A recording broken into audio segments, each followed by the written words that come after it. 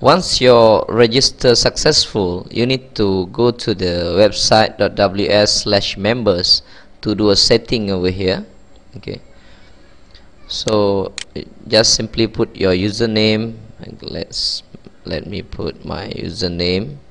Okay, this is a GDI member area, so we need to do a setting in GDI. Okay,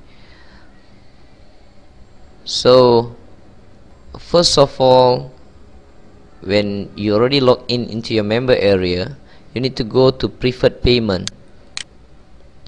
This is a place where we give a permission to GDI to deduct every month for us. Okay, if we not change over here, even we have provided all the data during the registration just now, GDI unable to deduct from our card. So when you register, you will see pay a SWIFT over here. Alright, if the statement pay a SWIFT stated over here, you need to change to, if you plan to pay through PayPal, you need to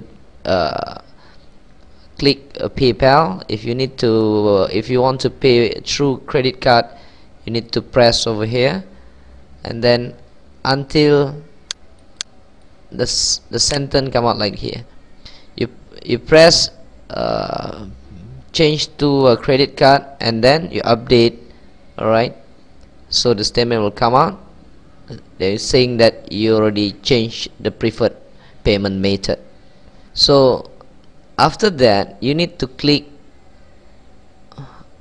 registered domain over here. Underneath the registered domain, that is your domain, you need to click over here, and then GDI will give you several options.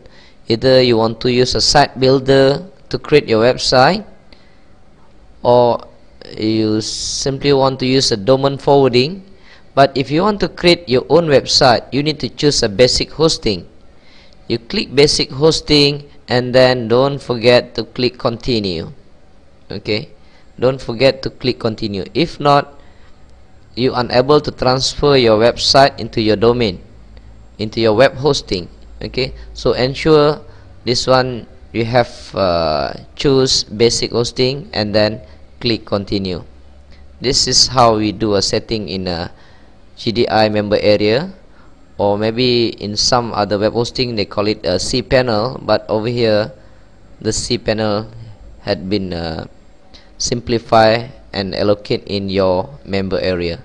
So click continue, and then now you're ready to create your own website. Thank you.